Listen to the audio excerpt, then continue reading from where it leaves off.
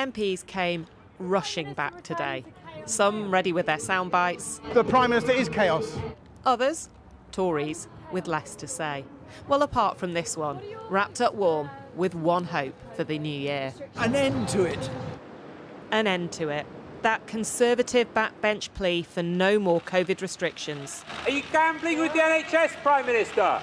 That Boris Johnson has been balancing with what is happening on the front line. I'm sorry to report that hospital admissions are rising rapidly, doubling around every 9 days, with already more than 15,000 COVID patients in hospital in England alone. So to the disappointment of some backbenchers, he's sticking with Plan B, but to their relief. So this government does not believe we need to shut down our country again. The debate has been different in Scotland, where some ask if restrictions have gone too far.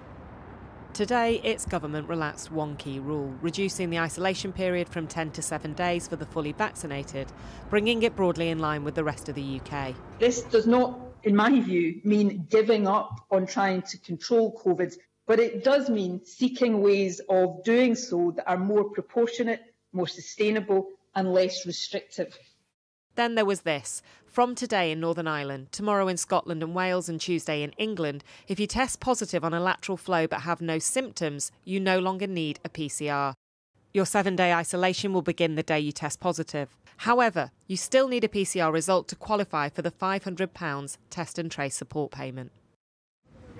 The aim is not just to cut isolation time, but to stop people with COVID travelling to get a PCR and to take pressure off the testing system. Actually, the time's been right for this for a long time.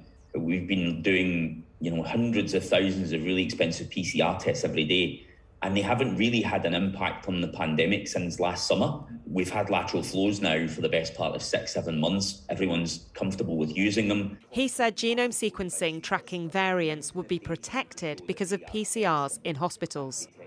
The question is, will any of this be enough to help ease pressure in hospitals, with more than 20 English NHS trusts declaring critical incidents? Here in Bolton, like in many other places, non-urgent surgery is being paused. I've not experienced anything like this in the years that I've been a consultant in the NHS. So this is a fairly extraordinary situation. She is a Londoner. It's not just hospitals. Care homes are really struggling too. In the group that Featherton House in Banbury is part of, over 500 staff have tested positive out of 2,300.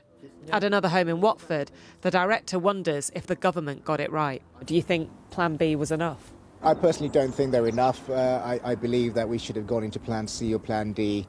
Whilst no one wants that, it may have been a circuit breaker just to calm the numbers down. If it's too late now, I don't know. Not going further was Boris Johnson's big gamble. We're yet to know whether it will pay off. Anushka Astana, News at 10.